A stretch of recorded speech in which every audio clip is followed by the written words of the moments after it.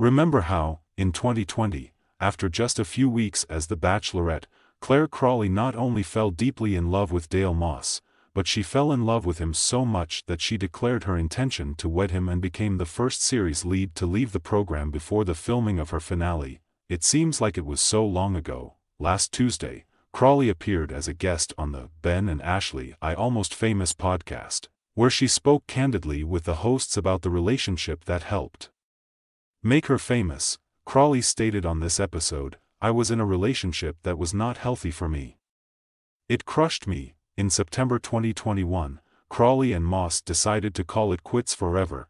Clare made a strong implication that Moss wasn't truthful or upfront with her about a month later.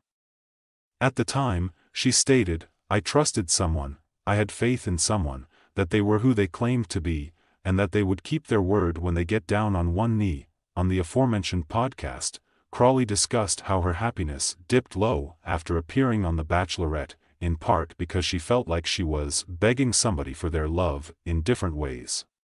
She did not specifically mention Moss during this discussion, though. "I believed I was asking for too much and that I did not communicate well. These things all." Even Crawley said that the turbulent relationship paralyzed me temporarily. Recalling the very last day she had spoken to Moss, she referred to her mother, Lilia, who has dementia, and stated, "It was the day I was told I was going to have to go say goodbye to her because she was really, really sick then." Basically, he responded, "That's not my problem. I begged him to stay with me at that very moment." Oh, my God. Crawley pondered the romance at that time and questioned why she had been pleading with this man to have human decency. She is not, however, fixated on him. Ryan Dawkins and Clare are currently married. Additionally, she is expecting her first child. Crawley expressed her gratitude for meeting Dawkins on the podcast, breaking down in tears while saying, "He's so good to me, and is there in the darkest, deepest moments. We are overjoyed to learn this.